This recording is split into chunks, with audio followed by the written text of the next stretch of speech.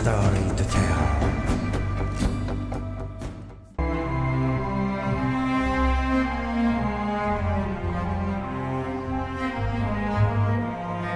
US media reported that the US Army has completed testing of their latest tank in icy weather conditions. The test results show that the main battle tank M1A2 SEPv3, also known as M1A2C, is perfectly adapted to the extremely cold temperatures in the subarctic region of Alaska. However, can this tank really reach distant battlefields? This is still an unsolved problem due to the heavy weight of the M1A2 SEPv3 tank version.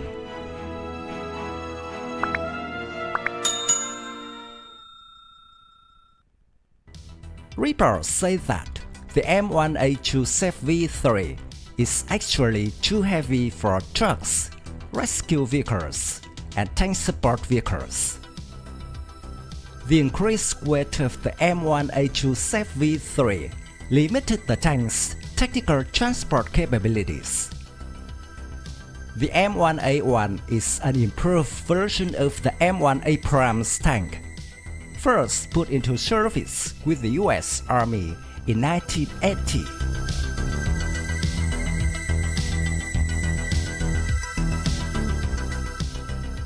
The first M1 tank was fitted with a 105mm L7 gun, with a combat weight of about 60 tons. Later improved versions added thicker armor and replaced the 105mm gun with a 120mm smooth-bore gun.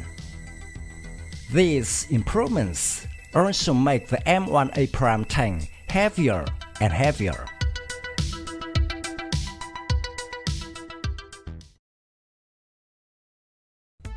The M1A2 SEPv3 is the heaviest tank in the Abrams family. It has a thick armor, the latest electronics, and a better auxiliary engine, but its weight is close to 74 tons. With additional armor, active protection system, and mine-sweeping equipment, the weight of the M1A2 SEPv3 will increase to 92 tons, which is too heavy.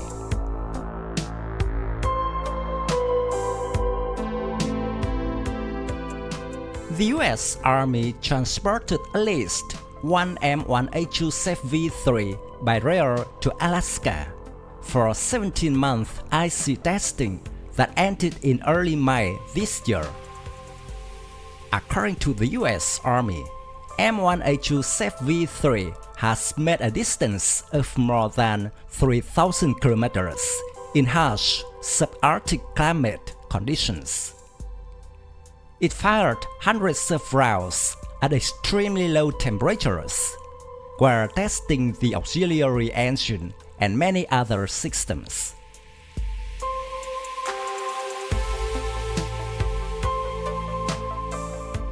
According to the plan, M1A2 SEPv3 must be able to operate in the cold climate of winter in Eastern Europe. Heavy armored units of the US Army may be deployed here to help its allies to deal with the Russian Army. The US Army has about 6,000 M1 version tanks, including 1,500 new M1A2. The US Army has ordered about 300 M1A2 SEPv3s from General Dynamics at a cost of about $6 million per new tank.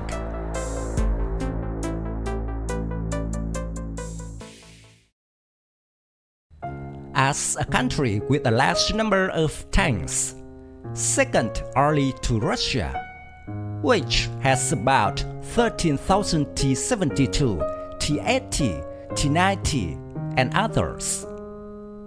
But Russian tanks are lighter than American tanks. A T-90 weighs only 48 tons, so moving on the battlefield becomes easier. Thus, the US Army will have to depend on many logistics vehicles to transport armor units from US territory to the European battlefield. With its excessive weight, the M1A2 SEPv3 will exceed the load of bridges, roads, and some transport vehicles.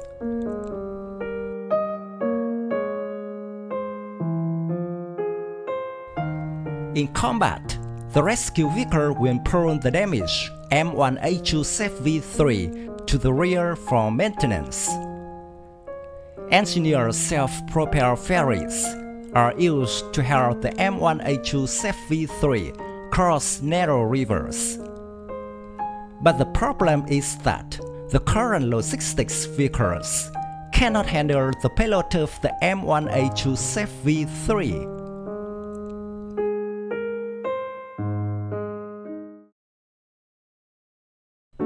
Undoubtedly, the M1 tank family is already very heavy and will become heavier, which certainly affects its maneuverability in transport and combat.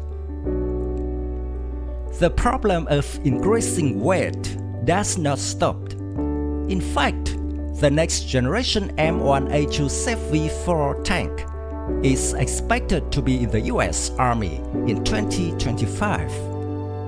This version continues to add many new technologies and may be even heavier than the SEPv3.